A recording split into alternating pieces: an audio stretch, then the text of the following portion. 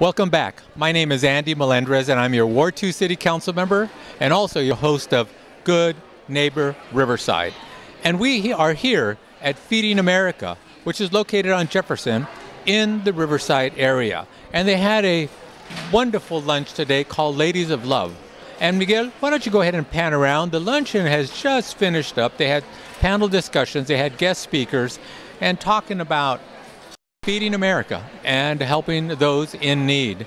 We're going to introduce you to a couple individuals here in just a second, but I cannot emphasize the importance of the program and how it helps those that are in need. Miguel, let's go out here and we're going to interview you. We're going to interview the individual. It looks like she's pretty busy, but we're going to go ahead and interview the individual who coordinates this. And well, wait just a second. How are you today? Hi, good, thank you. Good. Could you give us your full name and tell us your position here? Sure, my name is Stephanie Otero. I'm the CEO of Feeding America Riverside, San Bernardino. And tell me what the organization does. We are the best kept secret in the Inland Empire. We are the largest hunger relief organization. We serve both Riverside and San Bernardino County. Wow, I mean, when you look at the facility, you have refrigeration in the back. Miguel, why don't you take a look at all the stores they have here? Tell us a little bit about where the food comes from and how you coordinate all this. So one of the great things about our organization is that all of our food is donated, so we don't actually purchase any food. We have a tremendous amount of food resource donors in our area, so all of our food is donated, and it goes out into the communities. We partner with over 200 local nonprofit organizations that have hunger relief programs, and they get their food from us, and it's distributed out into the community. Wow, is this your only location, or do you have other locations? This is our only location. On our website, if someone's in need, they can go to our website, which is feedingie.org. They type in their zip code, and they can find our partners that are in their area. So if there's someone located in the San Bernardino County, they don't have to come all the way out to Riverside to get some assistance.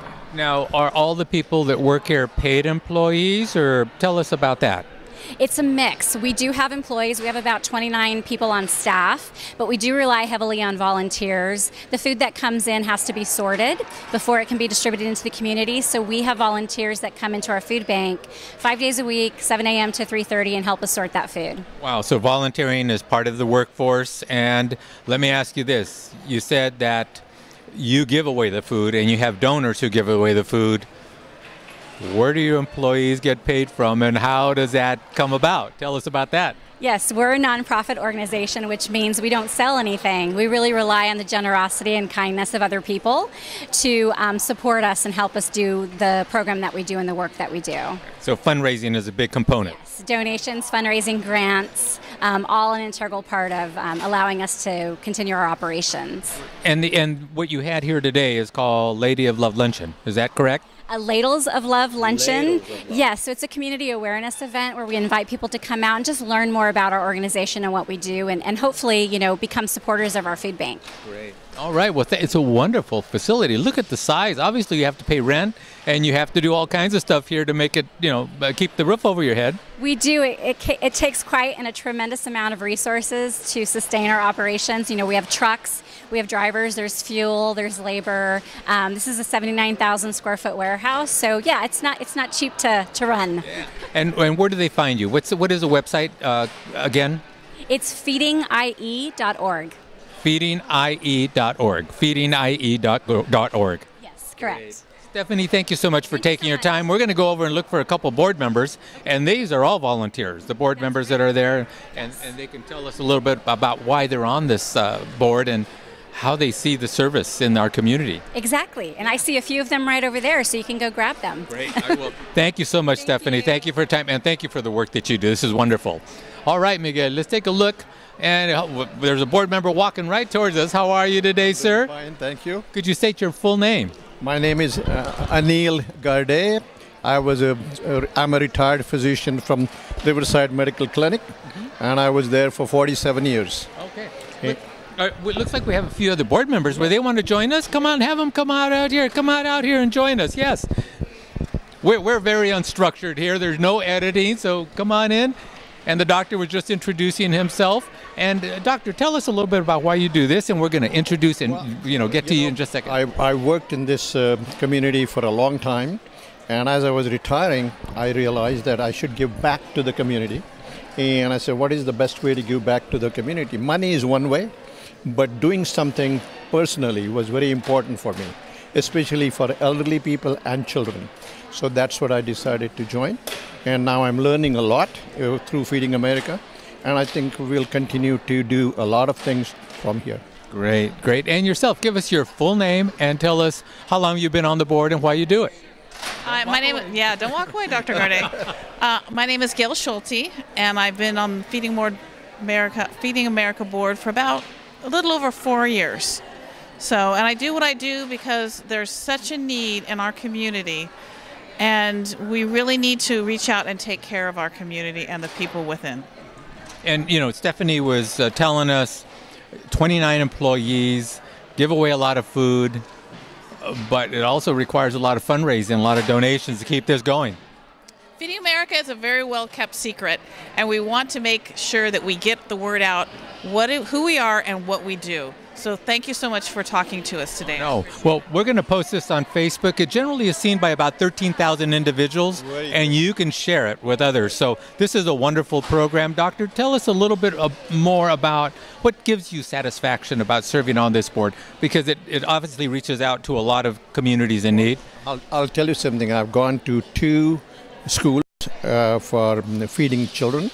And that was very, it was an eye-opener for me because there were 2, one in San Bernardino, one in Riverside. Should I mention the names? Sure. Madison's elementary school. And sad part was 85% of the parents are below poverty level. And it was painful to see that young children, they are fed in the school, but in the evening they may not have a full meal. And that was very painful. So we try to give them food. Once a month we go and give them fresh food. That's not enough. We need more money. Okay. And tell us a little bit about what you like about this, and has there been something that really has grabbed you and tugged at your heart? Well, it's amazing how many homes you can go into, and they may not have running water, they may not have food, and it may be both situations. And there are true struggles out in our community that are hidden behind really nice-looking homes because people are ashamed. They don't want to bring it out that they can't afford to have food for their children or for their families. So that's why we're here to help. We don't want to have a stigma associated with it. We just want to provide people with the nourishment they need. Well, thank you so much. I'll tell you something which is very important. As a physician, I saw elderly people coming in and they couldn't pay my co-pays, and I didn't understand why they couldn't do it.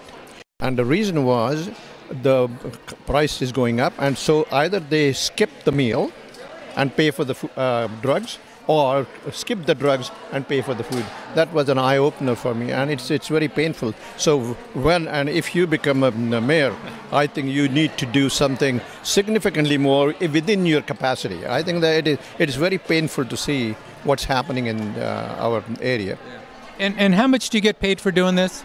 Nothing. All right. And you know what we call those? You are a good neighbor. Thank you so much for joining us today.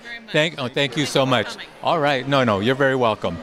Miguel, one more individual that we want to introduce you to, and we are going to step in here. How are you today? Good. You're glad to join us. We're going to interview. Would you like to interview with us?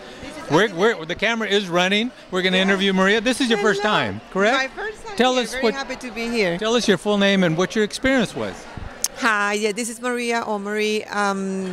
Currently getting my master's in public policy at UC Riverside, and very interested in food banks. I'm actually doing a project with food banks, UCR food bank that gets supplies from the Feeding America. So I was very interested to see what they're doing, and it's really exciting to hear the stories of what people are doing. And I just met Linda here, who's telling me that she's a volunteer before, and I'm interested in volunteering myself, so very happy to be here. Very good. It's a wonderful program. I mean, this is amazing. Yeah, well, they're doing great things. Yeah, amazing. And give us your full name, and you volunteered before, so tell us what your experience was with this. Okay. Your full name, please. Okay, my name is Linda Romaldo, and I live in Corona, and I volunteered last year towards the holiday. And I was very taken with, what they do here, and when you really realize how many people in our communities are going to bed hungry, it's amazing. And when I got the invitation to come to this luncheon and learn more about it, that's what I wanted to do. So here I am. Well, thank you so much for doing this. Welcome for your first visit. We hope to see you as a volunteer, and thank you so much for your volunteerism. Thank you. Miguel, let's go ahead and follow up. Just a very quick, again, part of the overhead. Look at the trucks, delivery of the items to the warehouse or to the people in need. Thank you so much for joining us today. We'll see you next time.